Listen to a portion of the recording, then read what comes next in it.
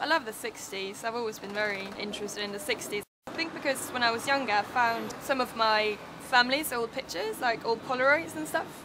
And this was like when I started to get inspired like to do photography as well, because those Polaroids was just so nice and everyone dressed so nicely.